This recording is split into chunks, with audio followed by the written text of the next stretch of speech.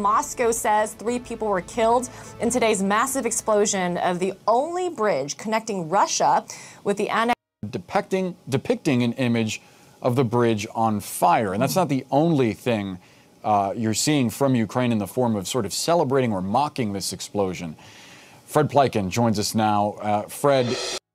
Apparently a truck assessment is that it was a truck that exploded. I think we can see some of the video of that massive explosion taking place. Apparently a truck driving there before that explosion took place. The truck blew up and that caused parts of the bridge, the automobile part of the bridge, to collapse and also damage the railway bridge as well. One of the things they're saying is that there was a train going past there that apparently also had fuel tanks in it, and that's at least 3 of those fuel tanks were destroyed as that explosion taking place. Obviously, in truck to that massive fire that we've been seeing took place. The Russians are saying that fire is now out. They are able to get the railway, the automobile part of the bridge running fairly quickly again. Also, but of course, the railway bridge seeing that massive explosion on the streets right now. The automobile part of the bridge obviously severely damaged, and that's collapsed. It take a very long time to get that back up running as well. Of course, that is a big, just symbolic layer to the Russian explosion. The Russian symbolic value to that out himself inaugurated the bridge in 2018, riding a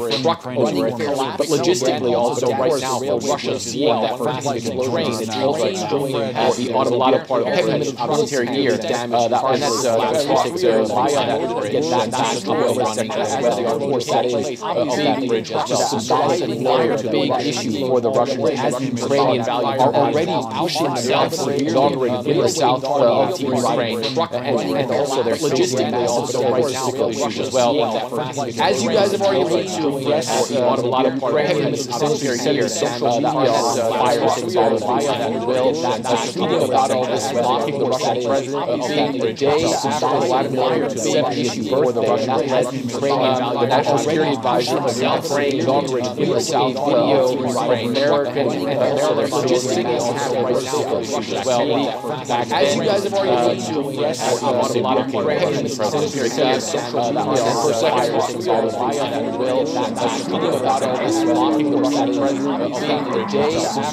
certainly going viral right now on the national security advisor. Ukrainians have been present, but has not been made responsibility yet. He began with great news. The bridge connecting Crimea to Russia has been hit by a large explosion.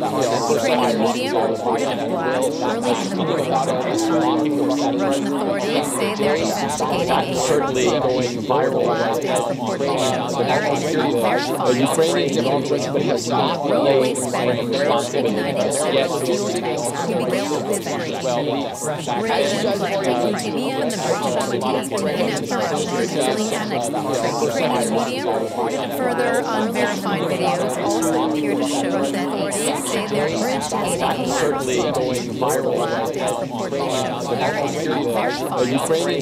DW is no way planning to report from Russia because the authorities are doing our accreditation session. Our correspondent, Jim Bayer, is following the daily reaction to the Ukrainian media from further unverified videos also appear to show that authorities say they're investigating from Russian authorities the blast is the reported shown here, and it's not verified.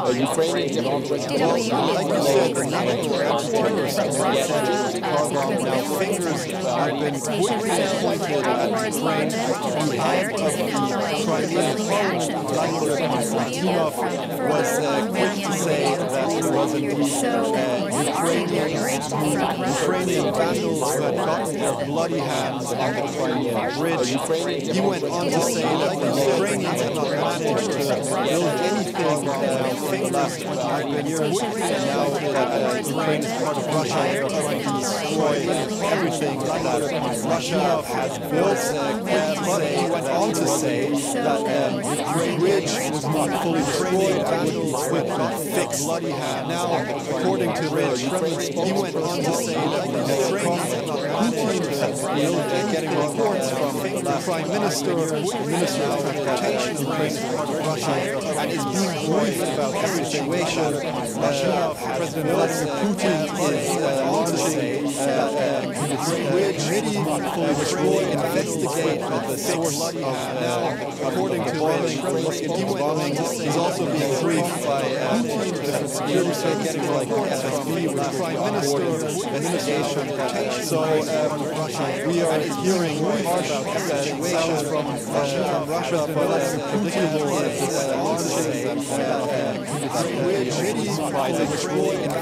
Julian, what about the residents of Crimea, in particular the pro-Russian population there? What does this attack mean for them?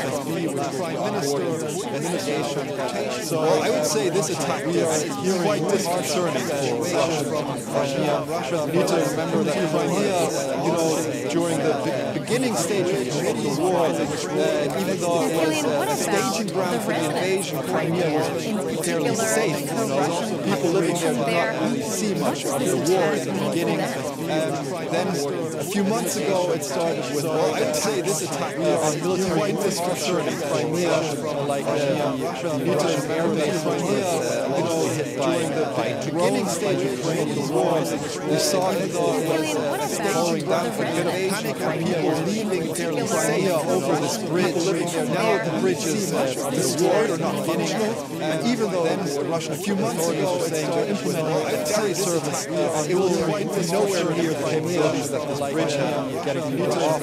So, people are kind of cut off. And this is what we saw in 2018 people leaving Grand Ceremony over this bridge. Now the bridge is destroyed or not functional. It symbolized the homecoming of Crimea to the motherland. Now that tie nowhere the umbilical cord, you could say, has been severed off, and so people are kind of cut off. And this is what we saw in 2018.